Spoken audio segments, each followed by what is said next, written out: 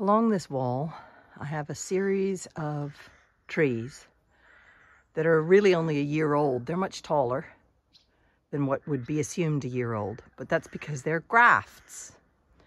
So right there you can see where this was grafted was right there. So these are grafts, and that's one of the ways you get a true tree, apple tree, to a particular kind of apple.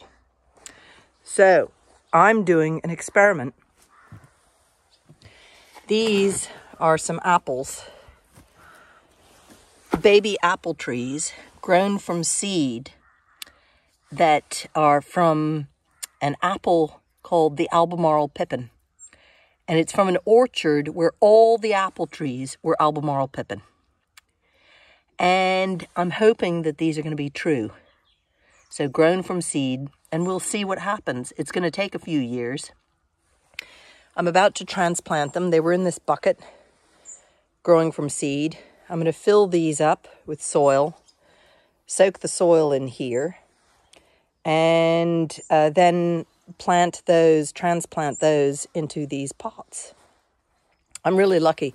This big tray somebody was throwing out. This thing somebody was throwing out. And I go to the local flower shop and I get all their leftover pots.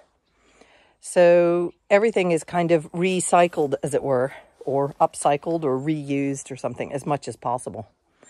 Anyway, these apples, this is a year-old apple tree graft, and it's already producing fruit. And there's another one over there that's producing fruit as well. It's a kind of yellow apple. It's also flowering, funnily enough. You never know.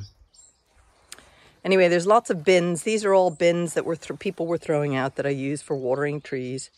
And here are a lot of my other cuttings. These are loads of my hydrangea cuttings that are all coming too.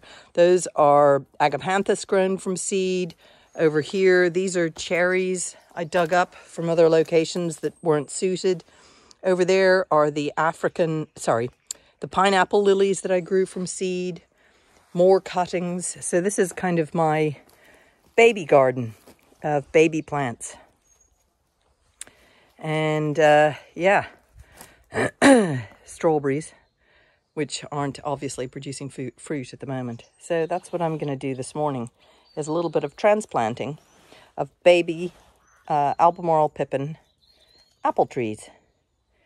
So there we go. That's today's work.